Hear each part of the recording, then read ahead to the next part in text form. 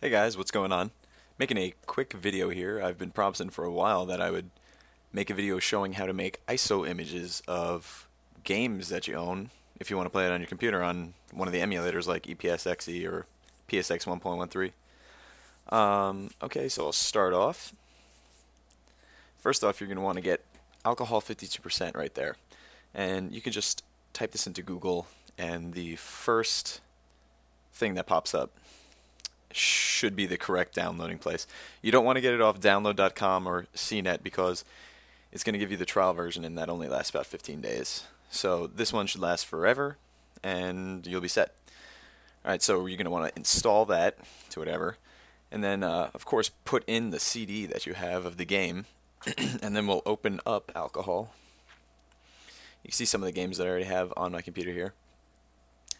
And once it's in the CD drive, we're going to open up Image Making Wizard.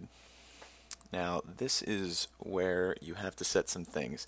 I think it's saved the options that I have already, so I'll have to walk through some of these things, I think. Now, read speed, I always put at maximum. Obviously, that should be where your CD is in your burner. You're going to want to make your data type PlayStation, assuming it's a PlayStation game. If it's PlayStation 2, obviously, make it that. Now under reading options, the game I'm using is Final Fantasy Tactics, so I would keep it like that, I assume. Or if it's multiple discs, I usually do like Final Fantasy Tactics underscore disc 1.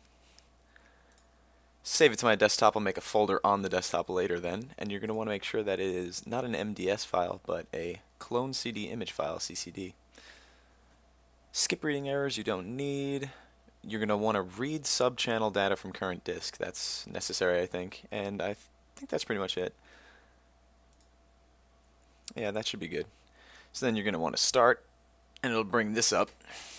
And it'll go through the whole process of making the ISO image. I'm going to cancel it, though, because I do not want this right now. Finish that. And that pretty much is how easy it is to make an ISO image of the game.